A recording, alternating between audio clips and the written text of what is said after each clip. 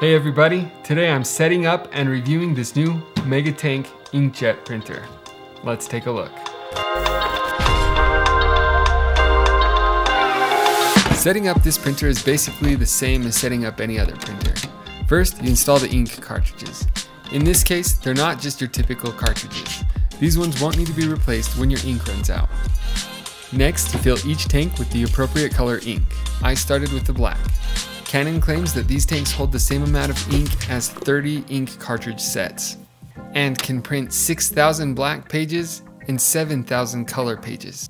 Next, you fill the cyan, magenta, and yellow tanks. Make sure that the caps for each tank are securely fitted so that the ink doesn't dry out.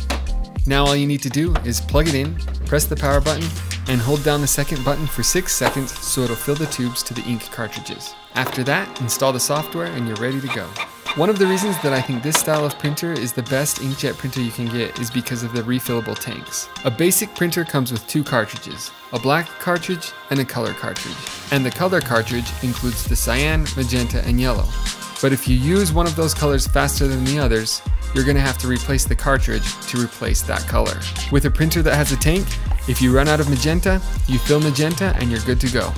If you do much printing, I think a printer with refillable tanks will save you a lot of money on ink in the long run. Let me know what you think about this printer in the comments below. Make sure to like this video and subscribe to the channel if you haven't already, and thanks a ton for watching.